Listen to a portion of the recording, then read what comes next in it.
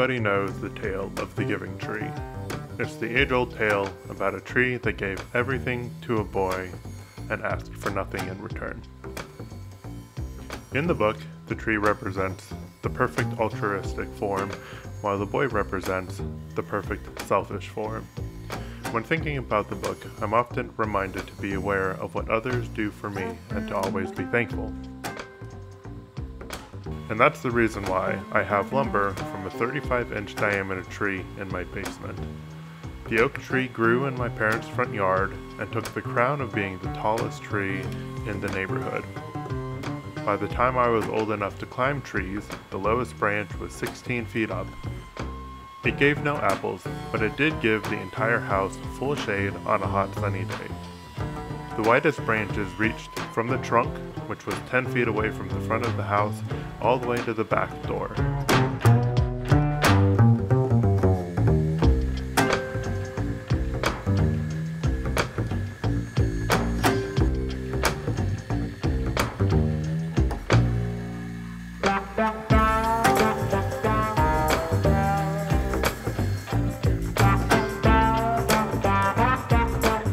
It was truly an amazing tree, and it grew with an amazing lean towards my parents' house.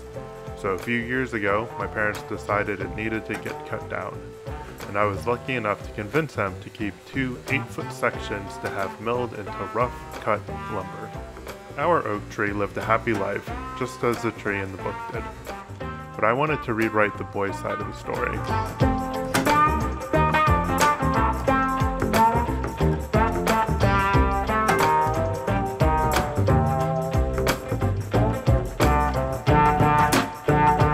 I want the tree to know how grateful I am for its presence in my life, how I imagine being 12 foot tall to climb to the top, how I dreamed one of its branches grew directly at my window so I could sneak in and out late at night, how I wondered what the neighborhood looked like 80 feet up in the air.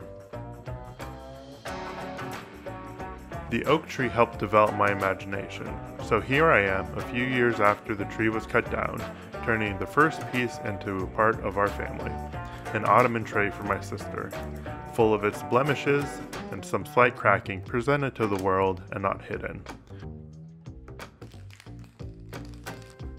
This will be the first of many pieces that I'm building for my family, my way of saying thank you to the great oak tree in front of my parents' house.